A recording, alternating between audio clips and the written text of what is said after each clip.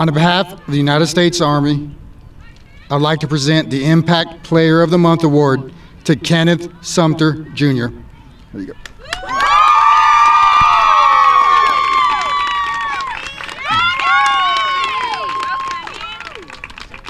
This is Wick Eisenberg with County Sports Zone, and I am here at Havre de Grace High School in Hartford County to honor this month's U.S. Army Impact Player of the Month, Kenneth Sumpter Jr., who plays football and basketball here at Havre de Grace. With Kenneth and I today, we also have Brian Eberhardt, who coaches football and basketball here at Havre de Grace.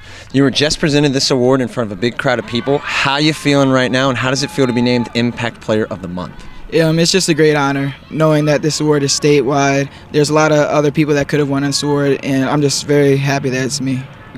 And your primary sport is basketball, and you had a great season along with your teammates here. And one big thing for you must have been hitting the 1,000 career point mark. What was that moment like? It's a goal that a lot of high school basketball players aim for.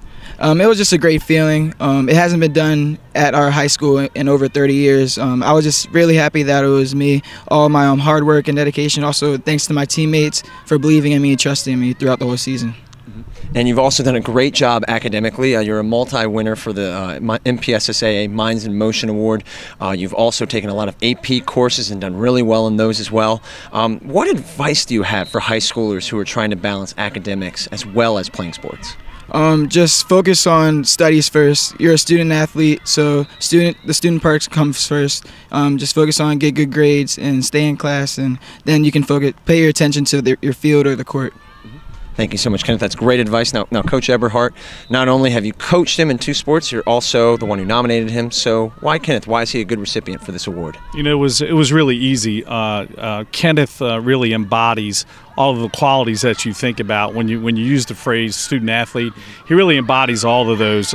As you touched on, student-wise, you know, he's taken a number of AP courses, honor courses, the Mind in Motion Award that he's won every year since 2013.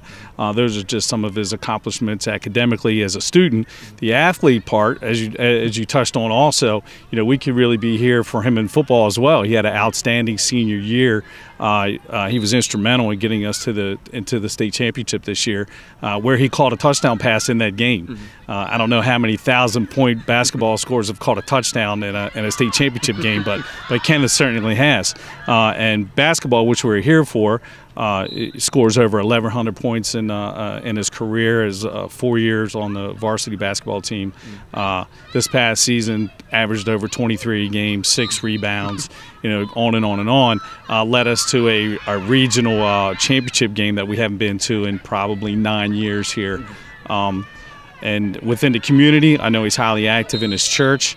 He's part of our jazz band here at the school. The list goes on and on. So as you can see, it was really easy to make this nomination for Kenneth. Seems like a great recipient. Thank you, Coach. Now, last thing you're going to receive today is a free T-shirt courtesy of County Sports Zone. I hope you enjoy it and wear it often. It's very comfortable. Once again, congratulations on being named this month's U.S. Army Impact Player of the Month. Congratulations to Kenneth.